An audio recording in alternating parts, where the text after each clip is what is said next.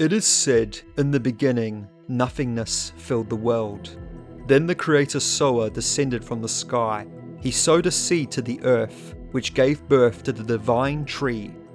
This great tree bore 108 fruits, and from those ripened fruits sprouted various life forms.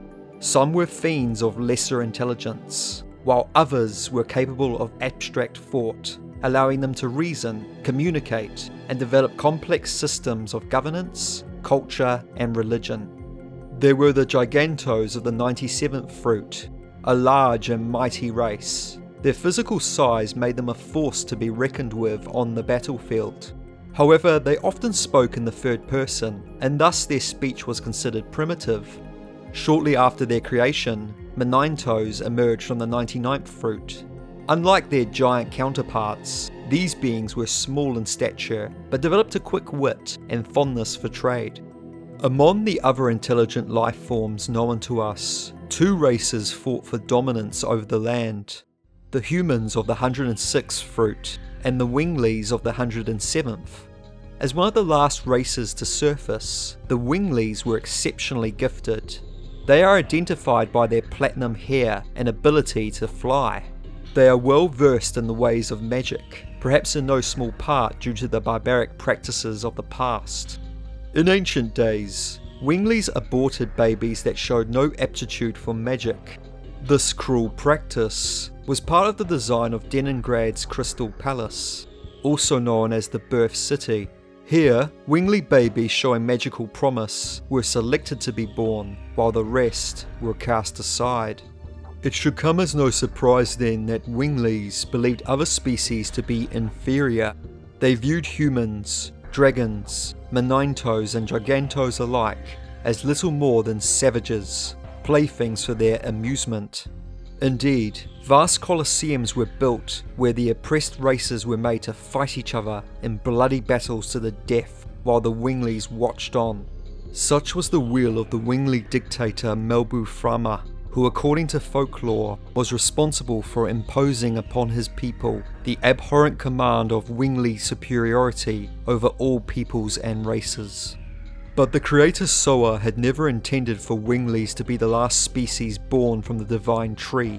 Soa realized that his creation would one day stop developing and succumb to stagnation, and so he desired the complete destruction and regeneration of the world by the Virage embryo, the god of destruction.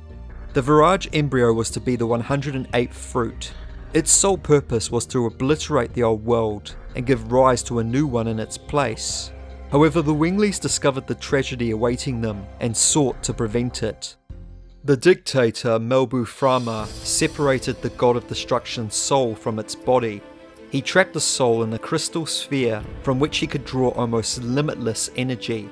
By tapping into the god's magic, the Wingly dictator gained unimaginable power, which he used to subjugate all life on Endiness. This legend is recited by librarian Ute. In the age when the legend was reality, the Winglies dominated all, even the gods. The gods answered to dictator Melbu Frahma's prayers and granted him ultimate power, but the power was abused. The earth of Saint Imperial Gloriano was scorched by the god's fire and became ashen. With the soul of the god of destruction in his grasp, Melbu could maintain his supreme authority over the populace, his rule undisputed. While the god's soul was used for malevolent purposes, the flesh of the Virage embryo had been taken away by Melbu's sister Charles. She created 5 signet spheres to seal its massive body in the sky, becoming the moon that never sets. But the signets had another purpose: to weaken her brother's power received from the crystal sphere. Disillusioned by the ruthless exploitation of other races, Charles secretly opposed her brother out of a genuine desire to stop the tyrant. When Melbu discovered what his sister had done, he ordered the creation of the divine moon objects so that he may break the signet spheres whenever he wished, and let the power from his crystal flow unabated. Of all the Wingley followers who believed Melbu Frahma's propaganda, none was more deadly than his second-in-command. A powerful sorcerer, Faust ruled over the Tower of Flamvel, a mobile fortress and war machine which he used to suppress and exterminate non-Winglies, who he considered unworthy and a target for discrimination. Like other Wingley cities, the tower floated in the sky. One may like to think of it as both a spear and a shield. It could rain terror down on any who opposed Wingley supremacy, but it could also move in to aid and guard the flying cities. Faust cherished his tower above all things. His strange admiration for it seems to have turned into obsession, as the tower became a symbol of both his influence and cruelty. Faust's magic was so powerful that even Melbu Frahma feared him. His signature skill was his ability to create apparitions of himself that are equally as powerful as his real body. To counter this, Melbu created the Vanishing Stone to banish any apparitions Faust could summon. It appears Melbu was a mistrustful ruler, cold, calculating, and cautious of betrayal. He set up contingency plans in the form of the Divine Moon objects and the Vanishing Stone in case his allies ever changed loyalties. What he couldn't foresee, however, was the growing threat posed by the subjugated races. For how could creatures of such insignificance stand against the overwhelming magical might of the Winglies?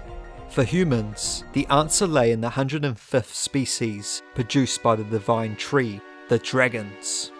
Since the start of Melbu's reign, dragons along with humans were deemed unfit for his utopia. They were enslaved and suffered a terrible humiliation and injustice. The anger of both man and dragon turned to a flame of fury. Then one hero rose to challenge the winged oppressors. That hero's name was Diaz. Styling himself as the Emperor of Imperial Gloriano, Diaz organised the enslaved peoples of Endiness into a dedicated army of followers. Like a wind blowing throughout the lands, spreading flame to a blazing fire, Emperor Diaz's charisma inspired dragons and people to work together. 7 incarnations of dragons served the Emperor. The dragons offered their spirits to humans, which in turn gave birth to dragoons. Their power being a combination of the dragon's savage destructive force and the human's cunning and potential quite possibly made the dragoon one of the most dangerous life forms to exist. Only the divine dragon refused to fight alongside and relinquish its spirit to humans. Being the strongest of all dragons, he is known to many as the King of Dragons. He's a prideful creature and thus did not heed the call of Diaz in humanity's struggle for liberty. In a memory from long ago, the Dark Dragon is the only one shown in the game to give her spirit to a human. It's approached by the commander of the Dragoon army, Zieg, and his fiancée Rose. Chosen to be the red-eyed dragoon, Zieg devoted his life to freeing his people from the Winglies. He fell in love with Rose, who became the Dark Dragoon. When the Dark Dragon was sacrificed to be Rose's spirit, the couple discover it had spawned a child, which Rose named Michael. This youngling, also referred to as the Black Burst Dragon, became Rose's vassal dragon, one of many that were led by the dragoons into battle. Alongside Zieg and Rose, 5 other legendary dragoon warriors engaged in a fierce war against the Winglies. There was Kanzaz, holder of the Violet Spirit. He loved to fight and had a bloodthirsty reputation. Unlike the other dragoons, he didn't join the war for any noble or just cause. He just wanted to keep killing, and one of his pastimes was keeping clay dolls of the people he slaughtered. It was Shirley, the White Silver Dragoon, who convinced Kanzaz to join the fight. Upon seeing her honour and nobility, Kanzaz thought that by fighting beside her, perhaps he could find salvation despite his bloodthirsty nature. In more ways than one, Shirley was the glue that held this disparate team of dragoons together. She was kind, compassionate, and hated war. For this reason, Belzac, the Gold Dragoon, fell in love with her. It's not clear whether his feelings were reciprocated, but he did everything he could to protect her. This huge man had a soft heart. He fought for the weak and tried to avenge the children who lost their lives to the Winglies. Of the 2 remaining dragoons, the original Jade Dragoon's name was Suyuval. A scholarly man, he took an interest in life and death. Although usually calm and level-headed, he grew fearful upon learning that the Winglies were manipulating the souls of those who died. Through the Winglies' subjugation of the Death City Mayfill, even the destination of the dead was being controlled by Melbu Frahma's totalitarian regime. When Suyuval saw the endless darkness to which the Winglies were sending souls, he became desperate to avoid this fate. While the fear of death may be troubling to anyone, for the Blue Sea Dragoon Damia, she was consumed by another fear entirely. As the daughter of both human and mermaid, she lived as an outcast for most of her life, and was shunned by others. It's little wonder she became fraught with loneliness. Because of her mermaid heritage, she was the perfect candidate for inheriting the Blue Sea spirit, despite only being 15 years old. After becoming a dragoon, she attached herself to Rose, who herself had grown fond of the young girl. These 7 dragoons formed humanity's trump card, though Melbu Frahma attempted to create a trump card of his own, in form of the tamed Virage, a race of beasts believed to be cultivated from seeds of the 108th fruit. The Virage served under the Winglies, and was used to directly counter the ferociousness of the dragons, but even they struggled against such might.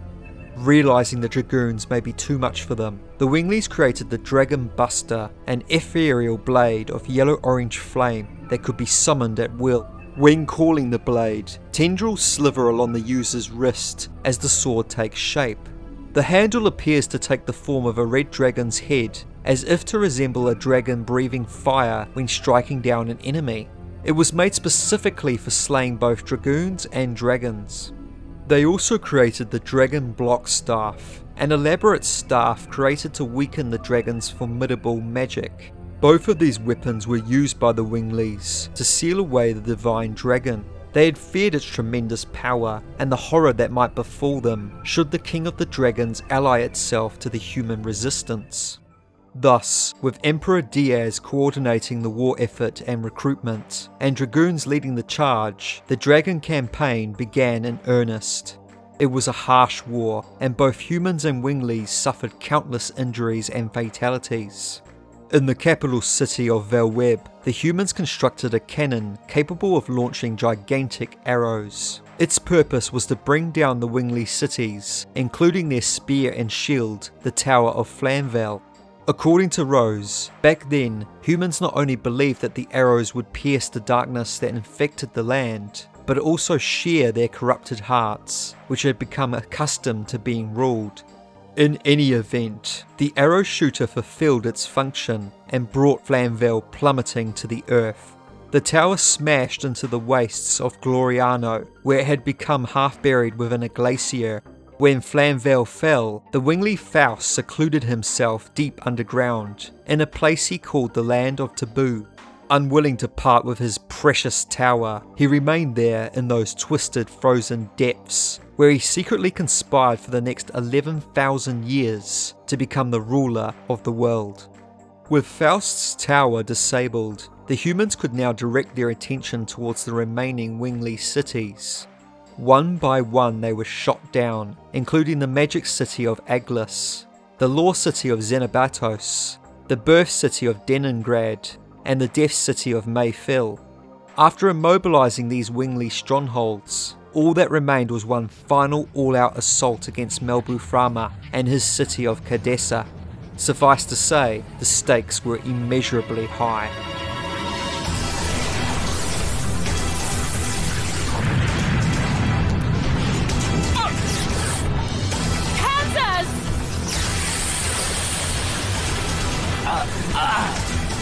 Not bad. I'm taking you with me.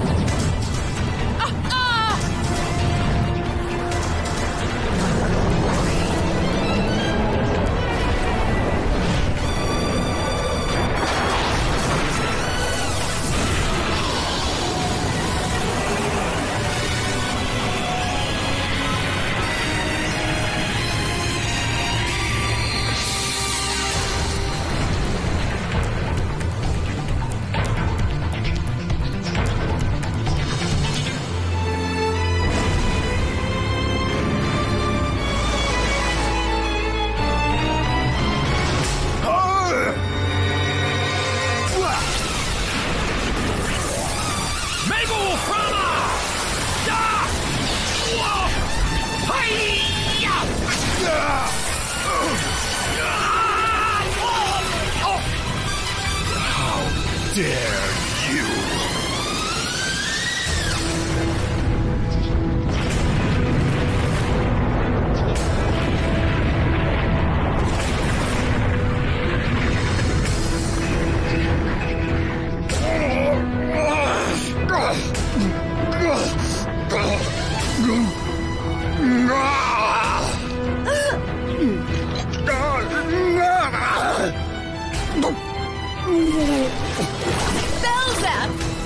Your death won't be in vain.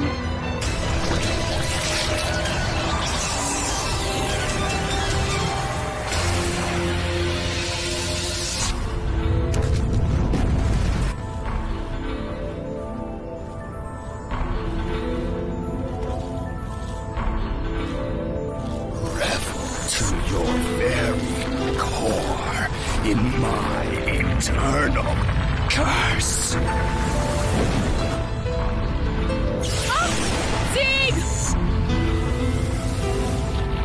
Let go! Save yourself!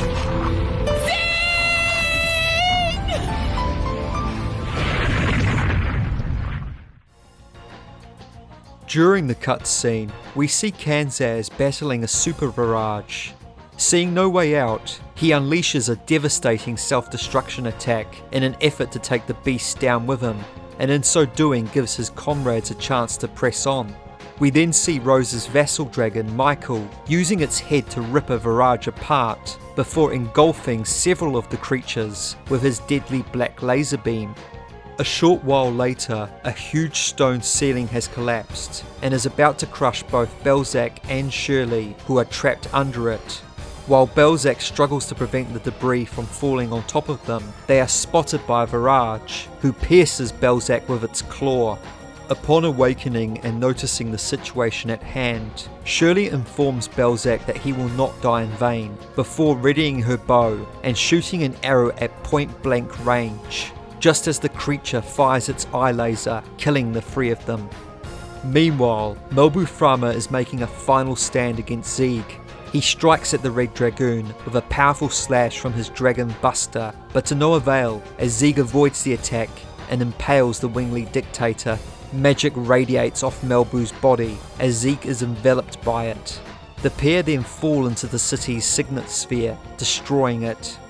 Afterward, Zieg is seen motionless, floating on some rubble, where Melbu's petrifaction spell begins to take hold, turning his body to stone. Although we never see Ciuvale or Damia, it's presumed the two Dragoons died sometime before the final clash. Rose is the only Dragoon of the original 7 to survive the war. The capture of Cadessa and the apparent death of Melbu Frahma marked both human victory and the end of the Dragon campaign. The Winglies, having lost their leader, their cities, and desire to fight, surrendered. As a peace offering, they gave the humans 3 divine moon objects. The future kings and queens of mankind accepted these gifts, little knowing of the power residing within them. Thanks to the efforts of Emperor Diaz, Zieg, and all the others who gave their lives, the humans have seized the future and have enjoyed an era of relative peace. But the aftermath of the war would be felt for thousands of years. In the next part of this video series, we'll explore the birth of the Moonchild and the spawning of destruction and fear that is the Black Monster. If you enjoyed this deep dive into the history of the Dragon campaign, please give it a like, and if you want to support this channel, consider subscribing. Thank you, and I'll see you in the next video.